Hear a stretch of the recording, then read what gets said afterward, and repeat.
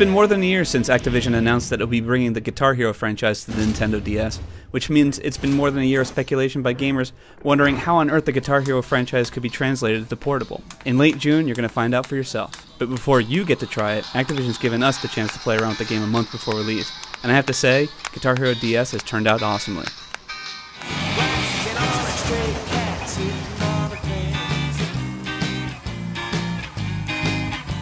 Packaged with every copy of the game is the Guitar Grip. Red Octane developed this add-on to mimic the guitar we all know and love. The differences are obvious, as you can see. Smaller buttons and 4 buttons instead of 5. The Guitar Grip is incredibly well constructed.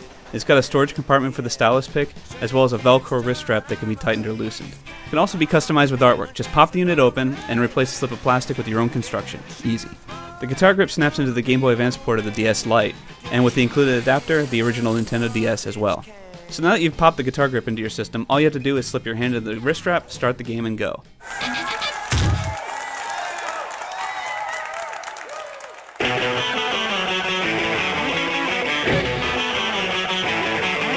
Guitar Hero on Tour plays exactly like the console games. Play a set of songs by strumming in time to the notes cruising down the screen, all the while pressing buttons that correspond to the notes. Believe it or not, strumming on the screen is incredibly responsive. Using the stylus pick, you can strum in any direction you want, anywhere on the touchscreen. It also recognizes rapid-fire back-forth strumming, and to whammy notes you just scribble on the screen, and it doesn't even have to be over the whammy bar image either. When you fill up your star power, you activate it by yelling or blowing into the system. Woo! Guitar Hero on Tour will have 25 songs in its library, from Block Party to Kiss to ZZ Top, and 20 of these songs will be unique to the Nintendo DS version. It will have a mix of actual master recordings as well as cover band tracks.